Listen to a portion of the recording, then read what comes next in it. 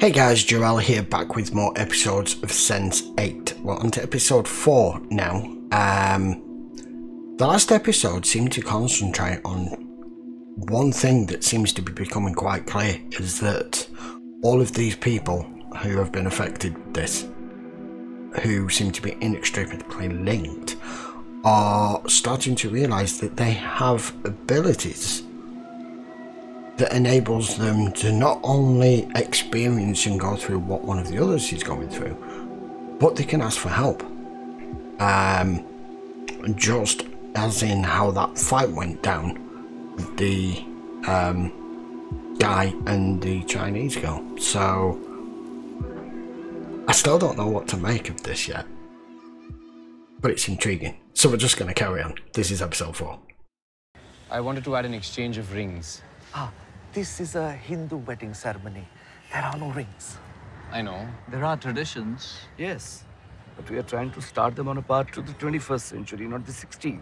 How much? The more you give him, the shorter the ceremony. The sooner everyone can get to dancing. 6 hours is the starting point. I'm so proud of you. So smart and so strong. Is that why my father hates me? You cannot be jealous of your brother.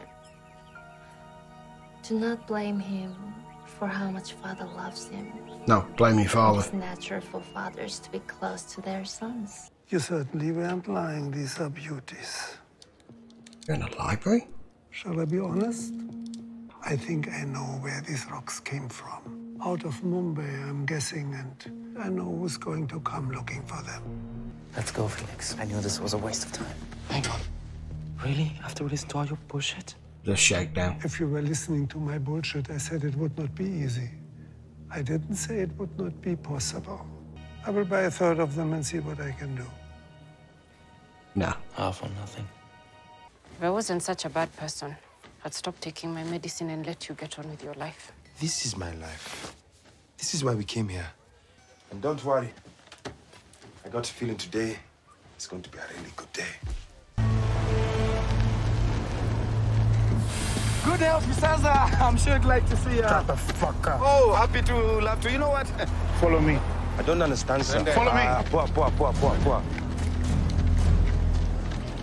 Show me how to cut a man's throat. Yeah, dead. Put a knife in my throat. Now, that sounds like something he would do. Yeah.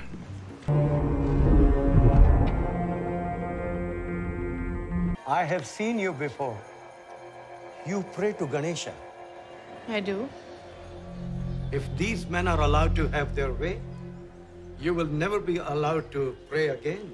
They are trying to destroy our India and turn it into America. They use their evil drug money to buy politicians. Pray to Ganesha to destroy our enemy before they destroy us. You did me a great service, though you may not even know it. You see, the gang superpower had been working for me. They got it in their heads they no longer needed me, thereby saving me from the incoming messiness of betrayal. But I know this is not true for your mother. We both know that she is dying of the virus. Unless she gets the right medication, she'll soon be dead.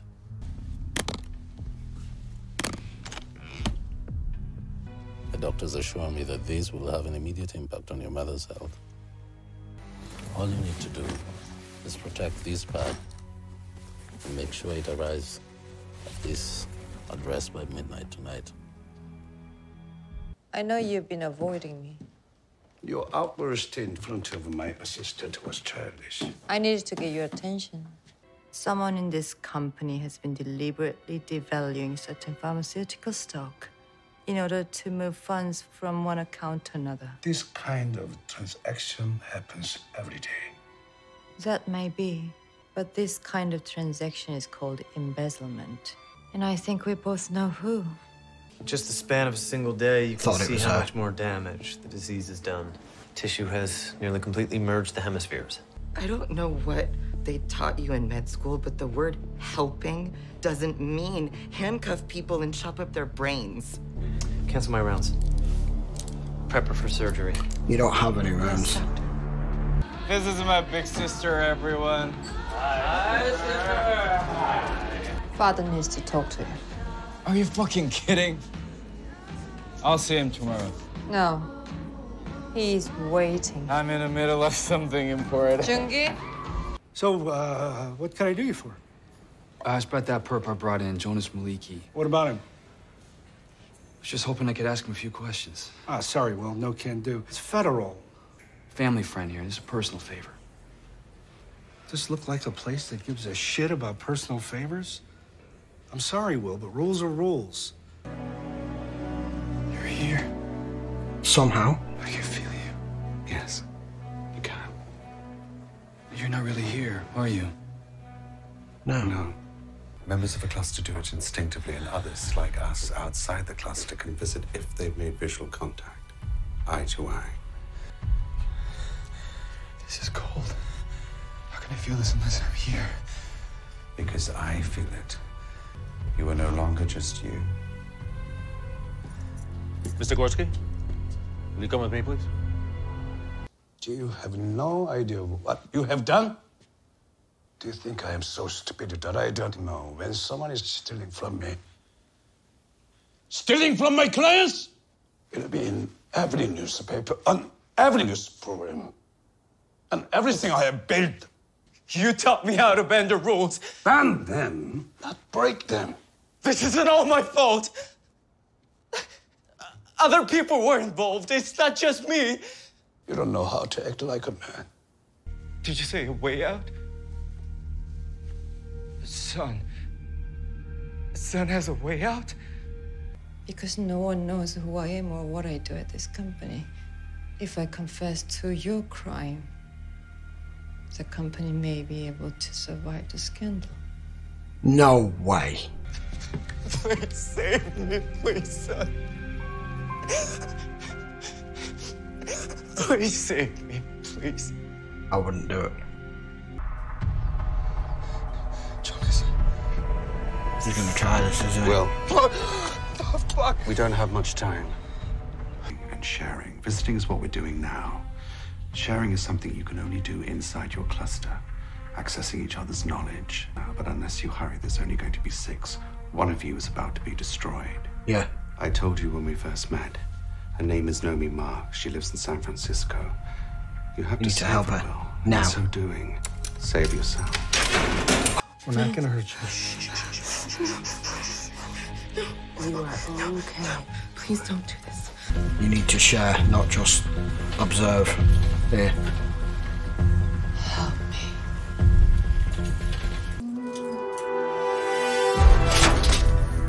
Oh, shit. Yeah, yank that friggin' thing out. Well, I suppose if anyone knows how to get handcuffs, a cop would.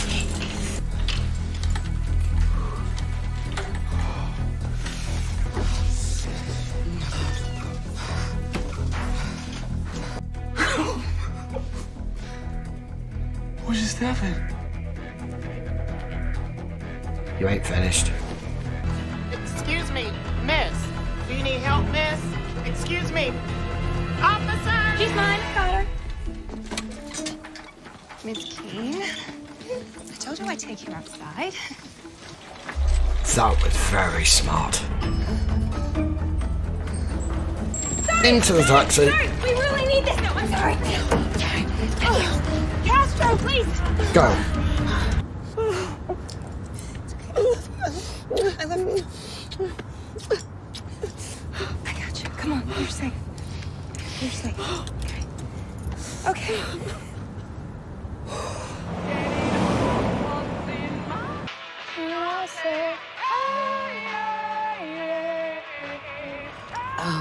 Oh, I said, hey, what, sweetie? What?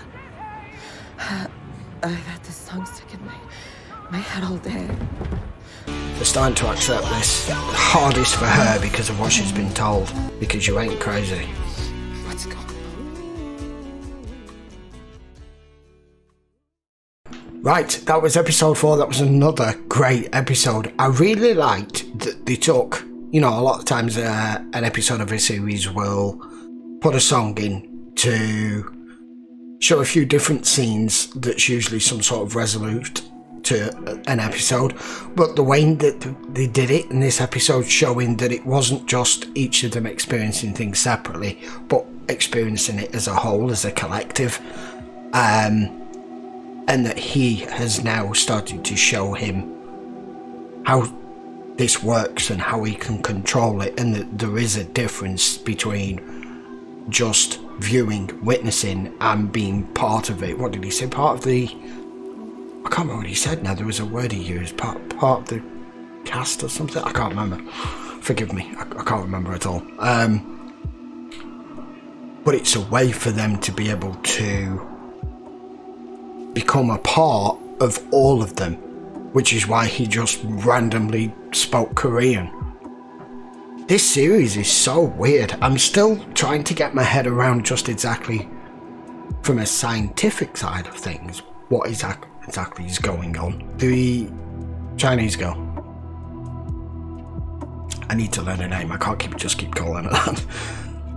She really needs to not do what this episode kind of looked like it was going to do. Her father and her brother have clearly treated her like crap her whole life. We all know in this kind of family scenario, with the way that they are, that men, when they have children, they want boys because they want them for this specific purpose, for them to grow up, for them to take over the company, blah blah blah, and the women don't matter. And she should not be taking on the responsibility of bailing out the pair of them and the company because her brother is too busy coking it up with hookers in some strip club and spending all the money. And what was it his father said? I showed you how to bend the rules, not how to break them. So you have taken what he obviously has built up over these years and just trashed it, not give a crap, because you've never had to work for it. You've always had it handed to you. So no, why should she take the fall? Absolutely not. So he is in solitary confinement and he's been led away now. I wonder if they're still going to be able to communicate and see each other that way or not. I don't know. So it also he said it's also, you can only help in a way with the abilities and the things that each one of you are capable of doing if you've had eye-to-eye contact. So I'm just trying to piece things together as it is. As regards them to the fortune with the diamonds, complete and utter waste of time. You spent all that planning, all that risk, to then just piss it all up on a night out. In effect, I don't know, they seem like two-bit thieves to me, who one of them's just very good at learning the trade that it sounds like he learned from his father. Anyway, we'll be back with episode 5 very soon. I am loving how different this is to most series, because it's when one person gets in trouble here, it's up to the others to try to help out, and it's each person is at a different point yet here, figuring out what is exactly going on. Am I having visions? Am I seeing things? Am I dreaming? And I don't know, it's it's hard to describe. The other guy, oh sorry, I forgot to mention, the other guy who, Van Damme, sorry, I still don't know any of the names. I really need to look up their names. Getting out that guy's car, led away by the police, or their version of, has now crossed the line, because it's not like he was given much choice, was it? This gang boss guy, whoever he is, obviously has heard what's happened. He's taken out his whole team. He wants you now to be, in effect, his bagman and his guy who can get things done in that way. And it wasn't him who did it at all. And he's doing it all for his mum, just to get medication and prescriptions and antibiotics, and he's just using him to his advantage. But now he's agreed to deliver whatever's in that bag probably drugs of some kind or a money drop, is now going to be in that guy's pocket. But what do you do at that point? Say no and just end up getting shot in the head? I don't know.